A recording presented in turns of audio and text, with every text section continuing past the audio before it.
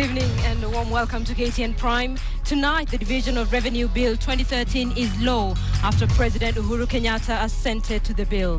Is devolution under threat?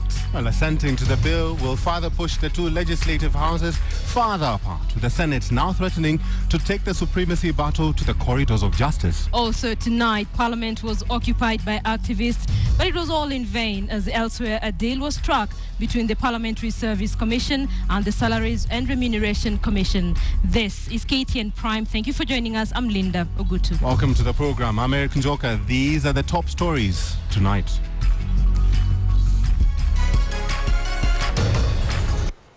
The law is very, very clear. This House debated it.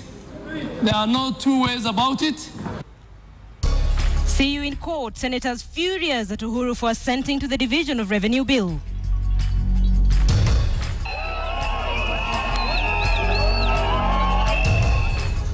Pigs protests in Parliament amid reports of a salary deal.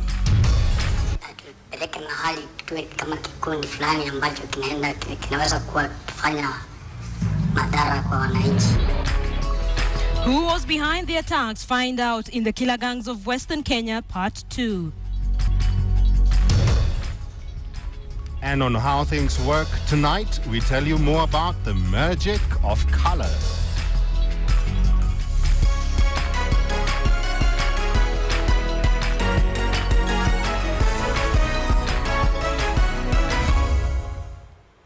KTN Prime begins now. The supremacy battle between the Senate and the National Assembly is now headed to the Supreme Court. President Uhuru Kenyatta has assented to the Division of Revenue Bill, sparking protests from the Senate. The Senate is accusing the President of colluding with the National Assembly to undermine devolution. Our senior reporter Aaron Ochieng begins our bulletin this evening with a bill that has now drawn all the three arms of governments into battle.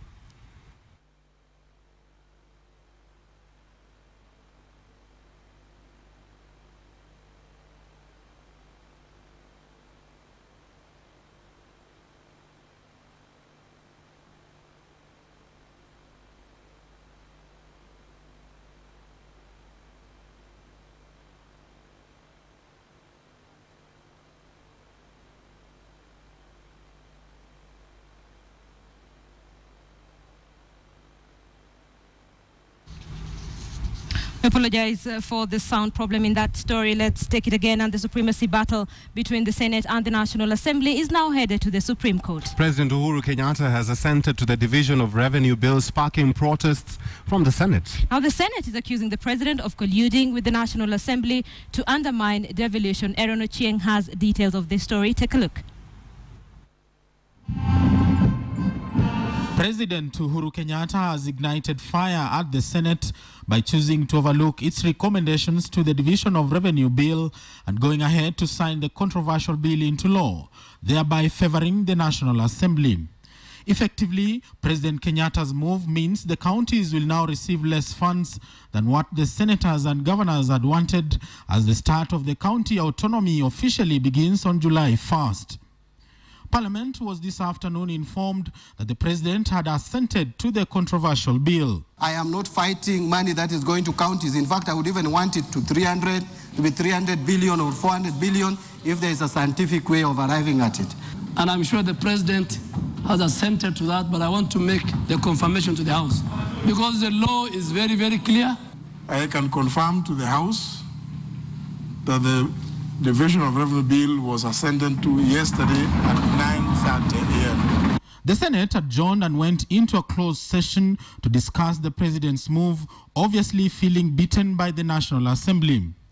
Article 95 of the Constitution gives the National Assembly powers to determine the allocation of national revenue between the levels of government. Article 96 of the role of the Senate gives the Senate powers to determine allocation of national revenue among counties, and this is where the Senate feels its role has been defied. Legal experts supporting the President say the National Assembly determines how much money will go to the county governments, while the Senate merely determines how the money approved by the National Assembly shall be shared among the 47 counties. Senate had wanted 258 billion shillings allocated to the counties, 48 billion more than what the National Assembly passed. The senators say they will move to court Wednesday morning to seek to nullify the president's move, as well as to seek the Supreme Court's advisory opinion on the president's assent to the bill. Under the law, any state organ or agency, and this includes the Senate, can request for an advisory opinion of the Supreme Court on a matter that affects the discharge of his activities.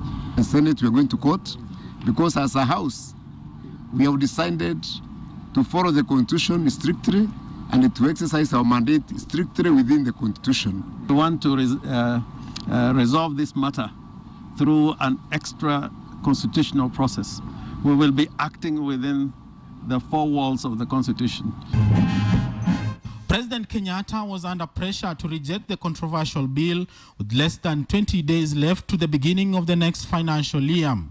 The president's move now leaves the National Assembly with a choice of introducing a supplementary budget proposal in the name of CDF, which will be channeled directly to their respective constituency accounts, which senators and governors will have no control over. Aaron Ocheng, KTN. Now, President Uhuru Kenyatta has defended his decision to sign into law the controversial Division of Revenue Bill. The president says he acted within the law in assenting to the bill and that he was pursuing national interest with a view to safeguarding the integrity and timeliness of the budgetary process. Uhuru says in the aftermath of the stalemate between the National Assembly and the Senate, the options of the executive under the law are limited to not acting at all, vetoing the bill or assenting to the bill. The president says the most prudent course of action was to assent to the bill in order to facilitate the timely conclusion of budgetary process and avert the risk of bringing government business to a halt. He said by not signing the bill, he would have severely compromised the ability of county governments to take off in the very first year. Uhuru says by assenting to the bill, he is not undermining the devolution process as claimed by his critics, saying the new law was supported by the entire National Assembly.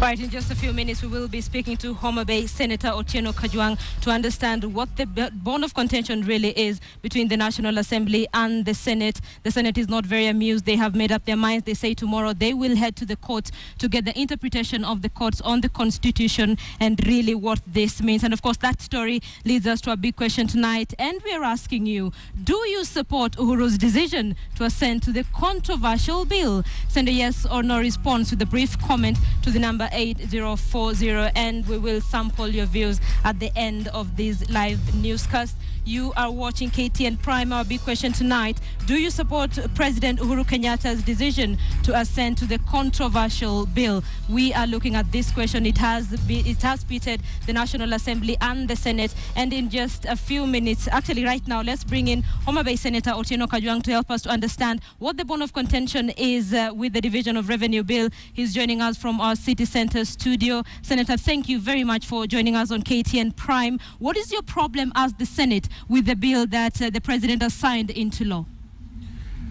Well, we feel that the president, by enacting this law or this bill, has undermined the authority of the Senate to the extent to which the Senate role is to protect the interests of the counties.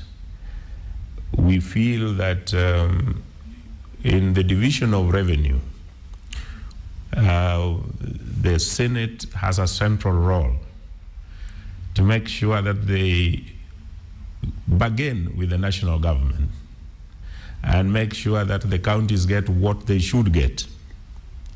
What happened, as it is now, is that the National Assembly decided that that is their role, reached a figure of 210 billion, which, if divided to the counties with the formula that we have seen, over 18 counties will have serious deficit, including Nairobi, which will have a deficit of 7 billion on the role that they have been given. Mombasa will have a deficit of 2 billion Kenya shillings. Nakuru will have a deficit of 2 billion.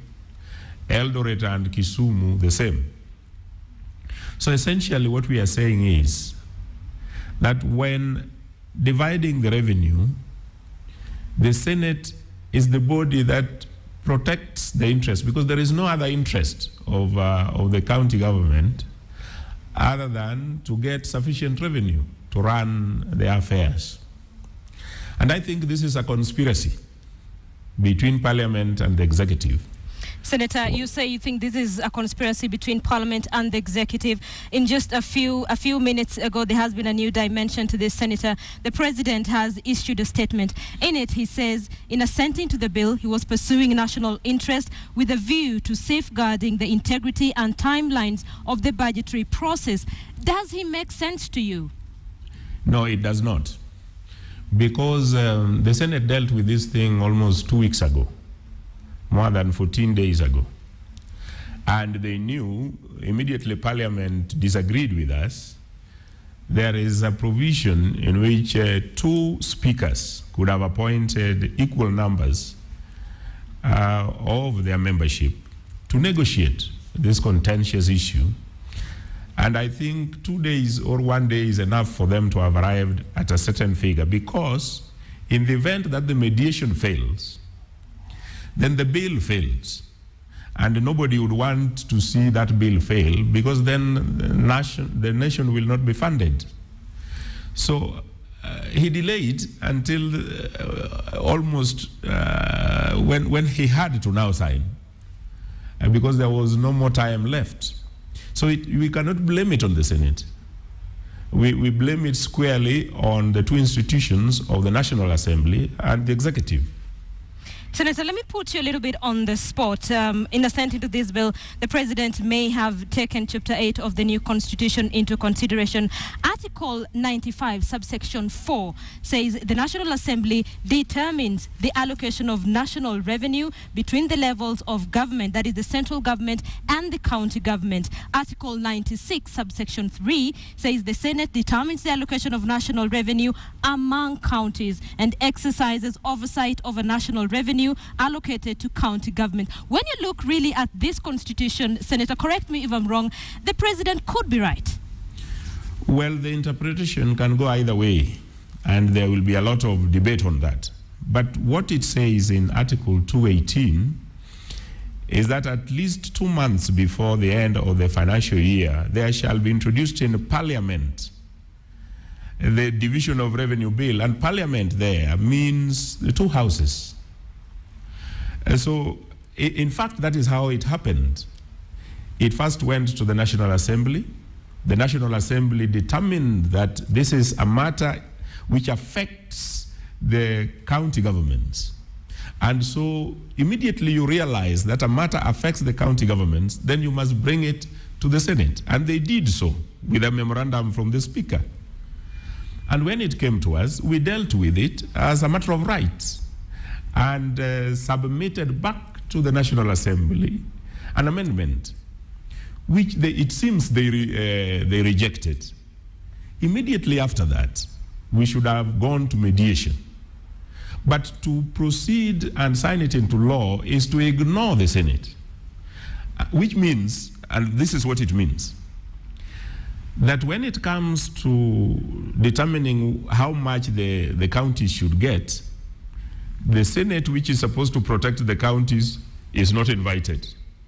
When it comes to now allocating what has been given, then the Senate can now divide it between the counties. That is serious anomaly. It is like saying, we will kill the animal. We will, first of all, divide it ourselves, what you get, and then you can do whatever you like with your piece. That is not protecting the interests of the counties. A very interesting interpretation, Senator, I must say. So this was not referred to a mediation committee. It was not taken back to the originating house for reconsideration. Does this then worry you about the relevance of the Senate when it comes to devolution and when it comes to revenue allocation? Of course, it worries us, and that is why we are going for interpretation in the Supreme Court. And that is why the Senate has elected me as the new chairman to chair a committee that will deal with amendments to the Constitution that will put the Senate where it must be. that the Senate must be consulted on all revenue matters before it can be signed into law. We will make those amendments and we will go to the people to determine whether they should be part of the law or not, to make it clear that the Senate's job to protect the interests of the country includes debating with the national government on how we share the revenue. All right, Homa Bay Senator Otieno Kajwang talking to us about the Division of Revenue Bill that has now pitted the National Assembly and the Senate. Senator, thank you so much for joining us on KTN Prime. Of course, this is an issue that will raise a lot of arguments tomorrow. The Senate now says they are going to court. This is a long way. We still have a long way to go with this. It has, and you know, we are talking about devolution here. And you know, devolution is a new system in Kenya. So for the president to assent this, it's actually going to have mixed reactions all over. Let's see how it goes. Let's see how it goes. And remember, the question of the day is, do you support Uhuru's assentment to that bill? Send your yes or no comments to the number 8040. You can also tweet us at KTN Kenya, at Linda Ogutu, and at Eric Njoka, respectively. Let's move on now. And activities outside Parliament buildings were brought to a standstill as the civil society staged yet another protest this afternoon against members of Parliament's push for higher pay. But even as the protest heated up, KTN has learned that the Sara Serem elite team and the Parliamentary Service Commission have finally come to an agreement on how much the members of Parliament will earn. KTN's Asha Mwilu with the details. True to their word, they hit the streets. Activists protesting MP's push for a pay rise held their second demonstration in Nairobi. The protest, dubbed Occupy Parliament Reloaded, caused a stir in the CBD as protesters chanted slogans and carried placards with messages directed at legislators. The Harambee Avenue entrance to Parliament was a no-go zone, forcing MPs to use alternative routes to attend the afternoon proceedings. Anti-riot police, however, monitored from a distance. But just when the protests seemed to be slowing down, the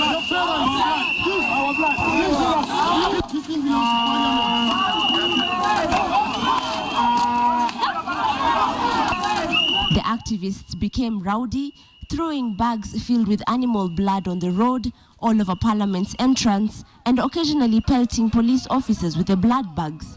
Nchi yetu hii ni nchi ambayo inarudi nyuma sasa kimaendeleo kivyovyote kwa sababu ya greediness ya wajumbe hawa.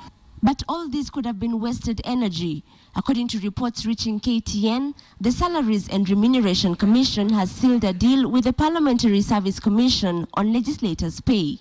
President Uhuru Kenyatta is said to have directed his deputy, William Ruto, to help resolve the stalemate that has derailed legislative agenda of the 11th Parliament. In turn, a meeting was held at the DP's official residence in Karen, where it was resolved that MPs would stick to the 532,000 shillings taxable pay per month. The 5 million shilling car grant proposed earlier was agreed on, as well as a pension contribution fund. In addition, all MPs would get untaxed mileage allowance in tandem with the AA rates. The meeting, which lasted close to 7 hours last evening, was attended by Speaker Justin Muturi, MPs Edan Kainan and Gladys Wanga, as well as Senators David Musila, Beth Mugo, and Sami Leshore.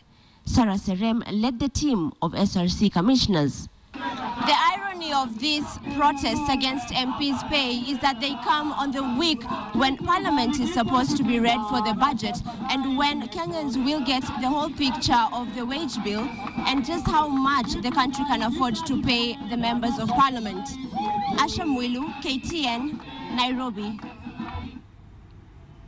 The Makueni Senate race took a dramatic twist today after Council Kathy Kilonzo stepped down in favor of her stepmother, Nduku Kilonzo. Now, the announcement was relayed via a tweet from Kathy in which she said that she will not face off with her mother for fear of a curse. But as Sam Ogina reports, Kathy's decision is not going down well with the Makueni electorate. The entry of Nduku Kilonzo into the Makueni Senate seat has started disquieting the Kilonzo family. Mutula Kilonzo's daughter, Kathy Kilonzo, who had yielded to court's pressure to fly its flag, bowed out Tuesday morning in a tweet on her official Twitter handle, citing a reservation to contest against her mother. Quoting her tweet, Kathy says, "A child does not compete with the mother. it is a curse. This to avoid an apparent split and clashing with her stepmother. Flanked by Lands Cabinet Secretary Charity Ngilu, Nduku Kilonzo plunged herself in the Mutula succession race Sunday after a church service in Machakos attended by President Uhuru Kenyatta. Are you running for the Senate? Say yes. Yes, I am. What party are you? Are you running against her? No, I am not. She's not running.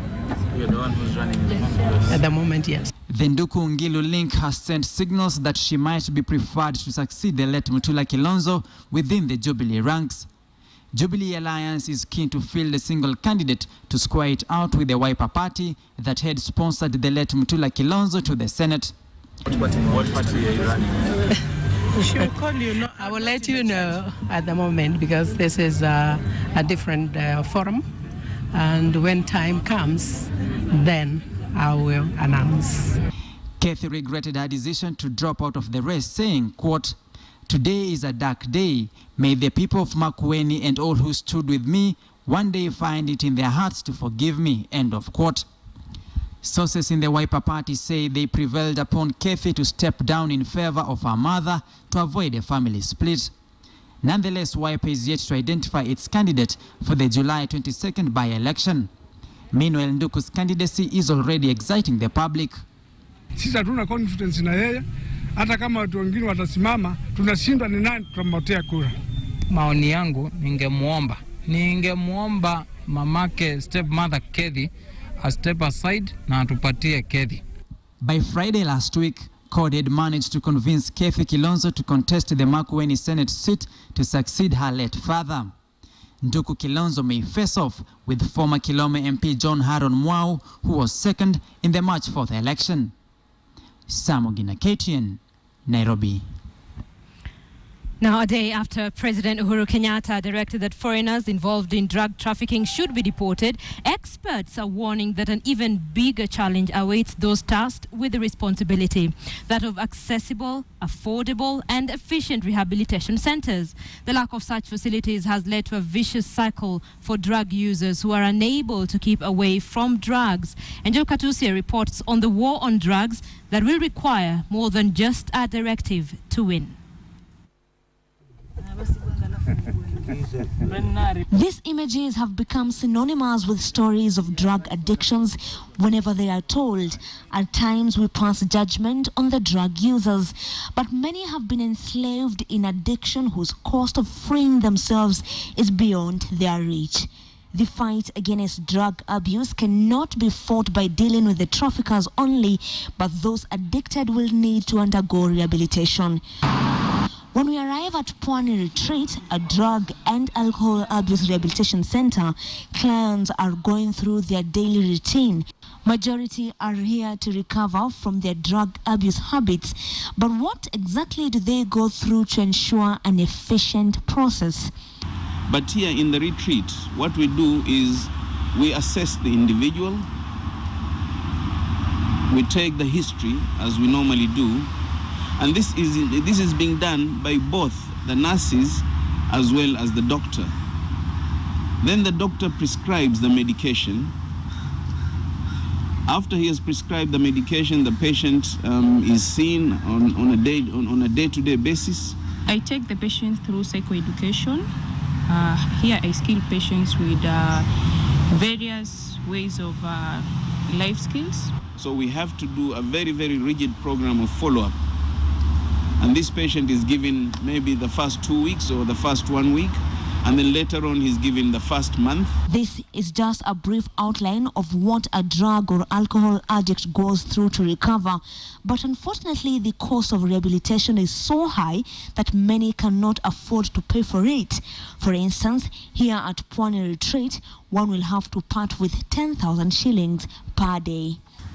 Unfortunately, you know, when a patient comes here, they have to pay because this is how we sustain ourselves. But how many can afford this? Unfortunately, majority of rehabilitation centers supported by the government have closed down due to lack of support from the government, while human resource is limited, with regions like the Coast region, which is notorious for drug abuse, having only one government psychiatrist. And so even as the government intensifies the war on drug trafficking, it must be remembered that more needs to be done regarding rehabilitation. Angel Katuse, KTN. You're watching KTN Prime. Thank you so much for staying with us. Let's take a look at our big question tonight. And we asked you if you support Uhuru's decision to assent to the controversial bill. And let's take a look at some of your responses. Mukwe says Uhuru is super smart. He doesn't want to give all resources to counties, which is fine. More devolution. Well, Jay Katusia, you say on Twitter that, yes, I support. His focus was on the budgeting process and the strict timelines involved. Well, you can send your more comments to the number 8040 as well as on our Twitter page. That's at KTN Kenya, and we'll read them at the tail end of this live newscast. I think I need to get water. You're now. having tongue issues. Yeah. Of course, later on in the bulletin, we will be looking at the killer gangs of Western Kenya. Patrick Amimo will be trying to find out who has been killing the residents and why. For now, we take a short break. Here's what's coming up. 6 trillion shilling budget for Kenya, and we ask, can Kenya afford this budget? Also on tonight's bulletin, after Kenya Revenue Authority failing to meet its target, is the tax body doing its job right? Have these questions this edition of KTN Business Today. Join me, Joy Doreen Vera.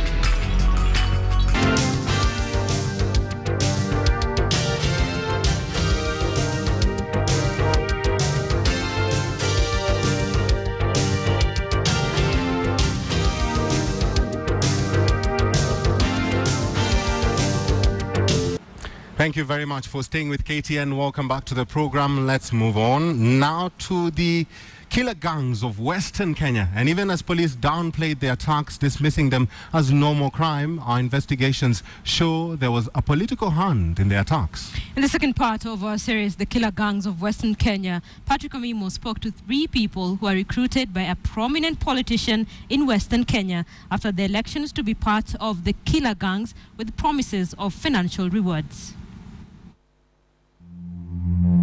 When the sun sets in Western Kenya, residents of Bungoma and Busia counties begin to ponder over their safety. For over a month, they have been under the threat and mercies of criminal killer gangs.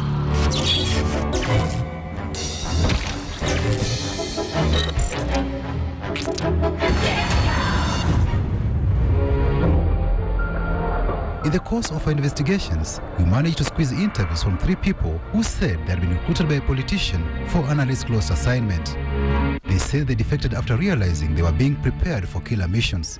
Walituambia tu nataka mwende mfanye kazi ambayo mtaambiwa. Nilipofika huko nikaambiwa kuenda kuua na lazima tukule kiapo. Jana tulikuwa tuko shughuli pamoja na wakaaji wa huko. Usiku ndio tunarudi kwa hiyo island, kwa hiyo msitu. Armed with this information, we traveled by road up to Port Victoria. It is a sleepy town along the shores of Lake Victoria in Busia County, and fishing is the dominant activity. We were welcomed by pulsating music from one of the local artists that almost excited us to shake a leg. But then, our visit here followed cries of anguish and desperation in Busia and Bungoma counties, with the pointers that some islands in the lake could have been used as hideouts and training camps for some of the recruits of the killer gangs. We boarded an engine boat to get to some of the islands that were identified to us as training camps. Hanete Island measures about 200 acres and has a dense forest. We moved closer to get a sneak preview of human activities on the island.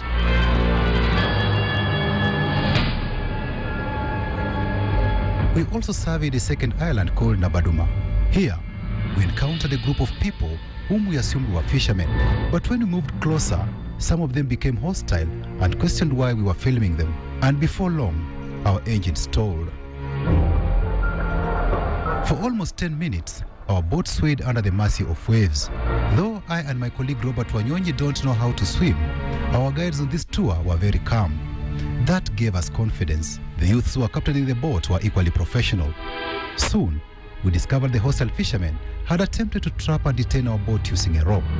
Soon the engine roared back to life and we proceeded with the voyage. Hanete and Abaduma Islands are strategic and could provide good cover for anybody with ill intentions. Footpaths on the island show repeated human activities could be taking place here. This is what the would-be recruits of the killer gangs told us about their brief stay on these islands. Wakati ya mchana tulikuwa tumeagizwa tuwe kama watu ambao tu wafufi. Usiku ndio tunarudi kwa hiyo island, kwa hiyo msitu. Kwa kikundi cha watu kama 60. Niona wengine walikuwa wakisu. Sijui walikuwa ndio wavusia ama ng'ambo huko. The defectors tell us recruits underwent some rituals and offering. Walichinja kondoo na wakasema watu kule manyama niko na madawa ya kienyeji. Wengine hata siwajui walikuwa karibu watu 4 au 5. Wakamaliza kuchinja kondoo, wakatuweka tena. Kuku wakachinja kuku, wakatoa matumbo, wakasolea dawa, wakatupa kwa maji. Hata sasa sisi tukienda tukitenda, sisi hatutajulikana. Labda maafisa wa polisi kweli hawangeamini kuna watu wanaweza ingia huko. Lakini lengo la huyu mwanasiasa ilibidi kikundi chetu tuingie hapo ndio tukamilishe mipango ambayo yeye alikuwa anakusudia. Those who took the oath were promised financial rewards. Kwa ametuambia amepewa shilingi 100,000 ili tusaidie huko. Alafu tukue kwa mchana, tukue kwa mafunzo ambavyo vile kazi tutafanya tukirudi vijijini huko Bungoma. Wengine walikuwa wanatoka Busia. Alikuwa kutoa shilingi 100,000 kwa ajili ya kuja tu kuwataka watu. Hata ukifaulu kuua mtu unalipwa hata zaidi ya shilingi 10,000. Unajua tena iko umaskini kwa watu kama sisi. Ukiahidi sisi utatupea, tunaona tukimbilie hiyo. Apart from lake piracy, residents of Sumba Island told us that gangsters from neighboring Uganda often attack them. Wanaingia mpaka Kenya, wanatembea ndani. Sasa ni kitu wamejua hapa hakuna security. Managers of the beach confirmed presence of suspicious elements camouflaged as fishermen who operate on islands in the lake that are assumed to be uninhabited. Wanajificha kama wavuvi. Ndio nimesema sasa ili kuwatambua zaidi inabidi tufanye patrols pamoja. Fisheries na Marine Police na BMO. Na sasa sisi tumetoa ilani ya kwamba watu wasipatikane huko. Residents of Port Victoria accused the Marine Police of failing to conduct frequent patrols in the lake. Indeed, the speedboat has been anchored in the lake and manned for months on end now. Na askari wa marini, mbona hawatembei baharini? Uganda askari wanalala kwa bahari. Askari Uganda wanalala kwa bahari na wavuvi. Na hapa. And this was a response from a senior officer at Port Victoria Police Station. I am not trained to a maji. Me, I cannot go there. Eco Marine. So Marine detachment hapa with the chief inspector and an inspector and the corporals and the askaris. Maji hapa nataka ya karaya tu. Amana ile. The officer referred us to his boss in Busia town for a brief on insecurity in the lake and existence of training camps for thugs. I might be knowing a lot, but I cannot divulge that information to you. For 2 days running, the OCPD Busia declined to grant us an interview. Some suspects have, however, been arrested and made confessions. Kuna wale alitaja ndio viongozi hapa. Pia alitueleza kule Malaba kuna mahali wameweka hizo vifaa hasa kabisa kama ni panga. Alafu na mapikipiki yale wanatumia usiku. Kundi yao walikuwa nasema ni muungano ya kotu mahakama. Yeye alisema hao kazi yao ni kuua tu bila hata kujali pengine kama uko na pesa uachwe. Kama mtakuwa na pesa utatoa tu kwa ajili ya uchunguzi wako. In Bungoma County, one of the victims discloses to us that the attackers who are known to them collaborated with accomplices from Uganda. The group made rituals before launching attack. Wakakuja tu watu wengi, wakakuwa tu wengi na walikuwa wanaoficha tu kwa nyumba. Hawakuwa wakitembea nje ama wanaonekana nje. Walikuwa tu wakikaa kwa nyumba kutoka asubuhi mpaka jioni. Hawakuwa wakitembea. Hiyo siku vile ilifika yenye walikata watu, wakachinja kuku, wakapasua kuku, alafu wakashona tena na nyuzi, wakaiwacha ikatembea tu, ikaamka, ikaenda, ikapotea. Alafu wakafuata tena, wakachinja kondoo, wakakula hiyo kondoo. Vile walimaliza kondoo, ndio wakaanza tena kukatakata watu. That is a glimpse of how the killer gangs have spread terror in Western Kenya. In our third segment, we focus on how insecurity has affected business and economic activities in this region. I am Pati Kamimo, reporting for KTN.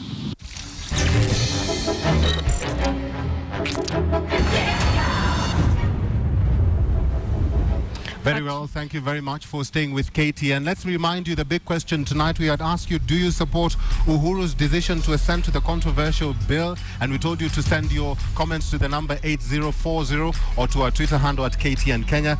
Tinega Moore says, you say on Twitter, why not? The Senate is playing second fiddle to the August House. It's like playing gimmicks to see who's powerful.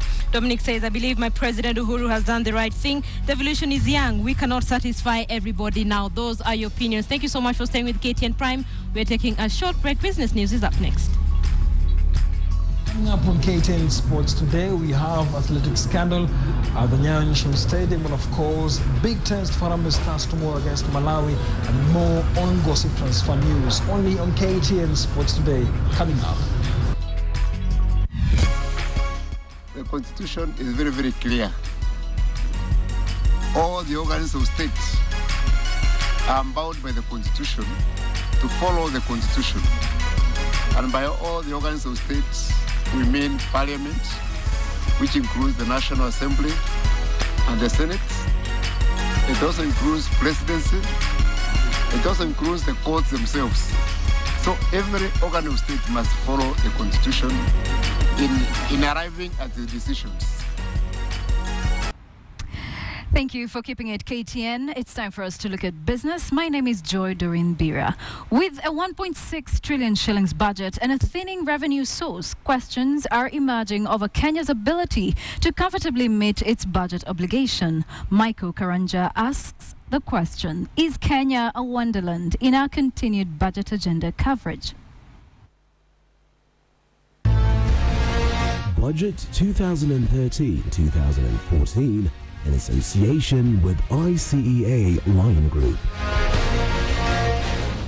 Every year in June, Kenyans of all walks of life look forward to the tabling of budget as it gives an indication of which direction government is taking to improve their living standards as well as stimulate economic growth. Kenya's main revenue drivers are tax collection by the Kenya Revenue Authority, the agricultural, manufacturing and tourism sectors, as well as grants and loans from international lenders. According to the just released economic survey, the agricultural sector grew by 3.8% with a marketed production of 344.6 billion shillings to the economy. The manufacturing sector saw some deceleration from 3.4% to 3.1%, largely due to high production costs, stiff competition from imported goods, and the high cost of credit. Elections, security issues, and the crisis in the Eurozone saw the tourism sector take a major hit. International arrivals dipped by 6.1% to 1.7 million tourists, which led to the tourism earnings, which is a major source of foreign exchange, decreased to 96 billion shillings. The taxman is also stretched, only managing to raise 566 billion shillings out of the 800 billion shillings target set out by the Treasury to finance the current budget. Already, there are signs that the National Treasury might be biting off more than it can chew by bumping the next budget even further. Although struggling to meet its current target, KRA is expected to collect 880 billion shillings, while estimates of revenue, grants and loans show that non-tax revenue is expected to fall by 1.4% to 38.9 billion shillings. Appropriation in aid, the money collected by ministries and state departments, is also expected to fall to 67.3 billion shillings. In total, the government plans to collect 986 billion shillings, the highest ever planned to be collected in a single financial year. Let's now try and put things into perspective. On one hand, you have a government with a budget of 1.6 trillion shillings, and on the other hand, a debt of 1 trillion shillings. Add all this together and it becomes very apparent that the Jubilee government is going to have a hard task meeting the promises it made to Kenyans during its campaign period. This then begs the question of whether Kenya is Wonderland, where all things can be achieved, while it's clear that our expenses clearly outstrip our income. As in the domestic debt means that Kenya must spend more to service the loans, ultimately increasing the government's recurrent expenditure and crowding out development budget. Three options are available to the Jubilee coalition success in running a government that will deliver on its promises to the electorate while maintaining a fiscal balance that is required for long-term growth. Treasury could calibrate the growth of the debt if it wins a large amount of donor support for some of the economic programs. Mandarin's other treasury could also increase the taxes to get the money it needs to invest in the economy to secure long-term growth, or simply renege on some of the budget-busting promises made during the campaigns. Michael Karanja, KTN Business Today. Thanks, Michael, for that report. Now, charged with the cardinal role of collecting taxes on behalf of the Kenyan government is the Kenya Revenue Authority. And we're asking, is it doing a good job? Tax experts are thinking otherwise. And Adelaide Chengole reports, as she reports, it may actually be that KRA might need to change tact. And here's why. Budget 2013-2014 in association with ICEA Lion Group. The Kenya Revenue Authority has long been reviled for being an overbearing, pompous and aloof body that is insensitive to the needs of the populace. This opinion has shaped the attitudes Kenyans have for KRA, which is that the body is a tyrant organization. Over time, the KRA has refused, either by design or by default, to change with times. Reason why Kenya cannot do it to date, perhaps is a deliberate attempt to cover up for corruption. One aspect that is being cited is the tax dispute resolution mechanisms, which include the local committee, the VAT tribunal, the customs tribunal, or excise tribunal. PKF says these bodies have lost public confidence since they are populated by people without a clear grasp of tax laws. Moreover, if a taxpayer loses an appeal at the tribunals, they must pay the full amount of taxes in dispute to KRA before they can file appeal at the High Court, something they say denies the taxpayer their rights to justice. A client is assessed 600 million shillings, which is fictitious sometimes, which is out of misinterpretation of the law. And for him to get justice, he is required to pay the taxes upfront. The analysts want the taxman to enter the 21st century by embracing the use of technology to scale up interaction with taxpayers and also to increase its efficiency in collecting taxes. But perhaps the reason for this underperformance has been the perennial underfunding of KRA. Last year, Treasury paid KRA 10.1 billion shillings, accounting for 1.5% of the national revenue. But this was much lower than the expenditure of 12 billion shillings. The decision to increase the commissions to 2% could therefore spur the needed reforms in the authority. It's time for a new way of thinking at KRA if they want to make a break from the past. These new technologies could change the fortunes of the taxman, increase compliance, and win KRA some much-needed public support. Adelaide Chengole, KTN Business Today. Budget 2013-2014 in association with ICEA Lion Group. Of course, let's not forget that KRA failed to meet its targets as of the financial year. That was last year. And well, it's time for us to look at the financial markets report and also see how the listed companies are performing at the Nairobi Securities Exchange. Not to forget as well that how things work will be coming up immediately after the financial report. My name is Joy Doreen Bira. Good evening.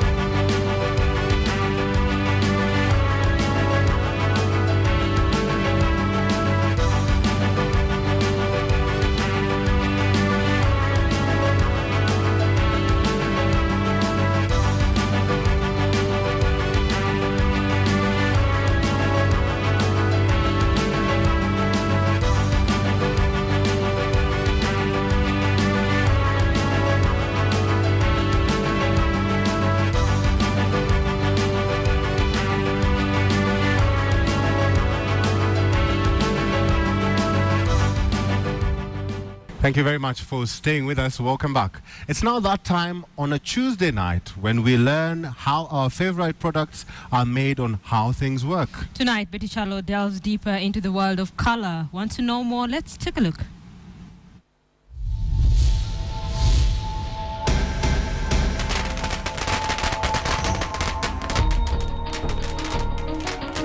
Homes, real estate developments, truth is, it is a necessity whose value is more about how it looks rather than what it does. Tonight, on How Things Work, we tell you how paint is made. First things first, paint is made with the use of 4 main ingredients. Resins are the film-forming materials of the paint. Durability of the paint depends on the quality and the quantity of the resin used. The second ingredient is what they call a solvent. The solvent is basically a carrier in paint, which aids in mixing all the ingredients together. The third ingredient is pigment. This is simply the color of paint. Additives are the last ingredients. They modify the paint to suit different coating surfaces like metal, tarmac, or walls. With that out of the way, let us begin the simple yet demanding process. It all starts here.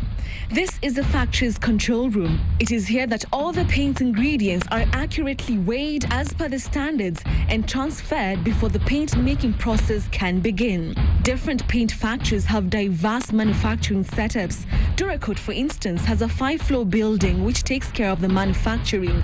This plant currently produces up to 75,000 liters of paint in a day and 1.8 million liters in a month. After being dispatched from the control room, the liquid ingredients fill these different tanks on the 5th floor. When the factory is ready to start working on another batch, the ingredients vertically flow to the 4th floor. Here, the solvent is added, that is water or white spirit, depending on the paint type. The pigment, which in this case is white titanium dioxide, together with an extender which makes the paint thick, are also added. This is called the dispersion process. An hour later, the paste is ready to proceed to the 3rd floor for blending. In these huge tanks, the resin and additives are added to complete the batch. So once it comes here in the blending tank, then the required amount of additives, resin and other solvents are added to finish the batch. So these are the additives which are dispensed automatically as per the required weight in this one, and once it is dispensed here, then it is added to the blending tank. The additives depend on what the paint is for. For example, dryers accelerate the paint's drying process, deformers prevent formation of air bubbles entrapped in the coatings, anti-skinning agents prevent formation of a skin in the can. After the batch is complete, a sample is taken to the quality control for testing.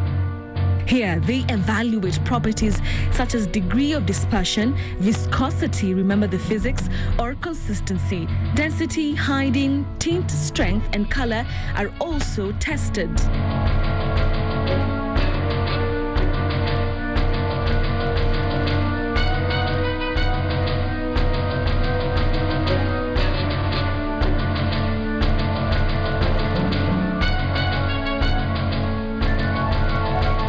So we'll make a side-by-side drawdown to confirm whether the opacity is matching to the standard.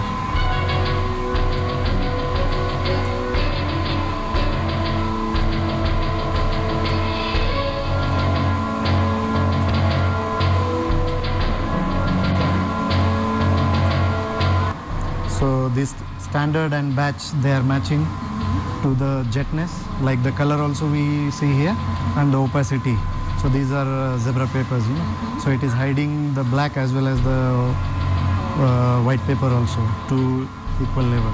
So now the opacity is okay. Once the batch is approved, it is transferred to the storage tank on the 2nd floor. From there, it goes for feeling.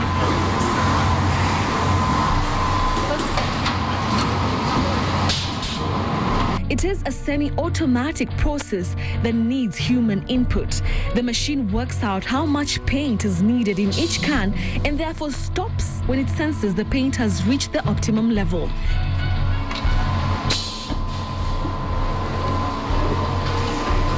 The lead presser keeps the lid of the can tightly closed. It is a job that needs attention and accurate timing.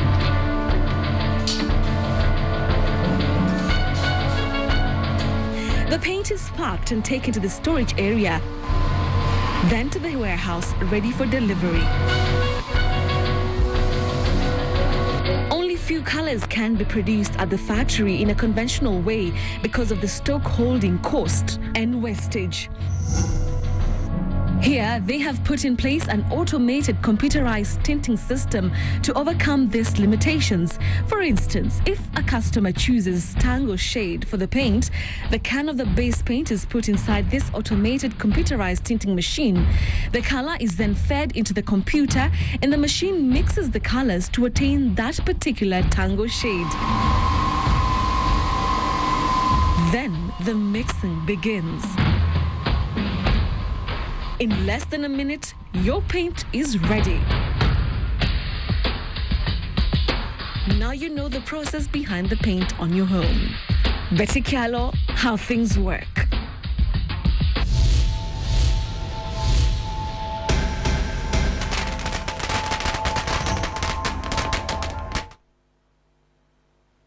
It's now time to look at KTN Sports Today. I am Nicholas Mudimba. The National World Youth Trials at the Nyayo Stadium were marred by rampant cases of age cheating and confusion, as even the event was delayed for 3 hours. Out of the 9 events slated for Tuesday, only 7 were held. Victor Gale witnessed the push and shove and brings us the details.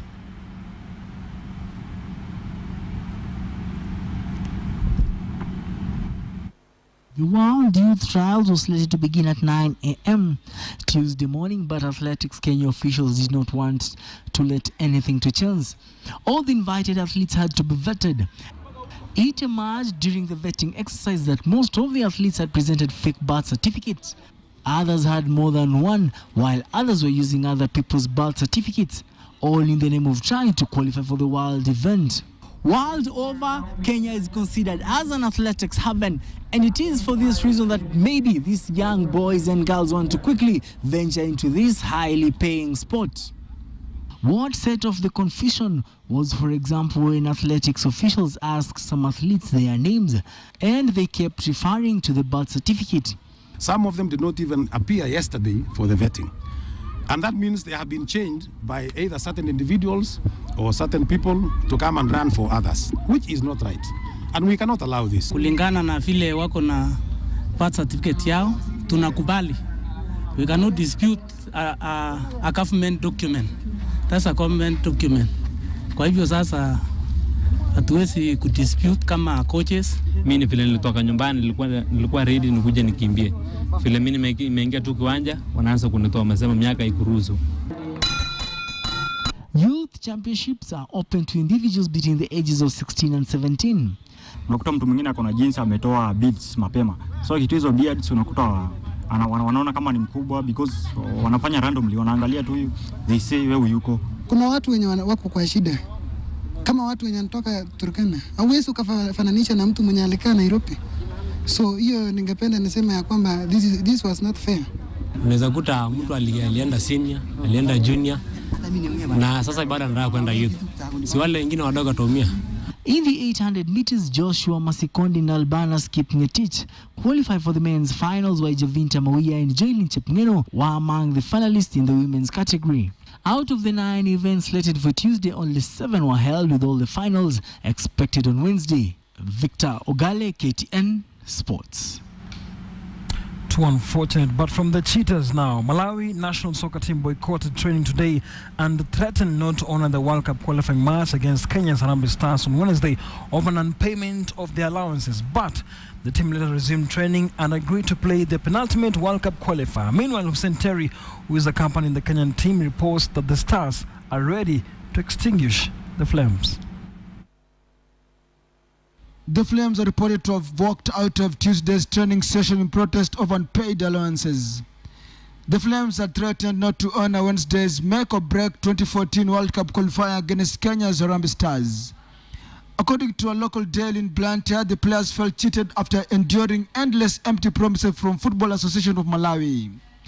The unpaid dues dates back to the CECAFA tournament, where they were guests of the East and Central Africa annual competition. The stalemate was, however, resolved late on Tuesday, and the players resumed their duties. In contrast, Kenya's Harambee Stars allowances were delivered by 2 senior FKF members, Robert Asembo and Hussein Terry. Terry told KTN over the phone that stars are charged and ready to extinguish the flames on Wednesday. Morali iko juu sana na wanajua wametuona sisi, hata nyuso zao pia zimefunguka roho zaidi. Wanajua tumekuja kuwa motivate, tumekuja na kila kitu yao. Vijana wako sawa sana. Nikomba Mungu tu inshallah kesho atusaidie tupate hiyo ushindi. Harambee Stars are bottom of the log on 2 points with Malawi second on 6 points. We are building a team ambayo wanaona kina Latifa wale vijana wadogo ambao wako na muda wa zaidi ya miaka 6 miaka 8 inakuja kuweza kuchezea timu ya taifa. Namibia, whose coach resigned due to insecurity, at third on 4 points with runaway leaders, the Super Eagles on 8 points with 2 rounds of matches to go to the next round. Reporting for KTN Sports today, I'm Hassan Juma. But we're almost done, but let's take a look at our big question tonight. We asked you if you support Uhuru Kenyatta's decision to assent to the controversial Division of Revenue Bill. 41% of you say no, 59% of you say yes. Dickon says, I don't support it because it's a plot by the central government to maintain status quo, hence suppress devolution. Nyondot says no, Senate is the custodian of devolutions, so matters concerning devolution, Senate proposals must be considered. Thank you very much for being part of this broadcast. My name is Eric Njoka. Do have yourself a good night. Sleep well. Thank you for watching. I'm Linda Obutu.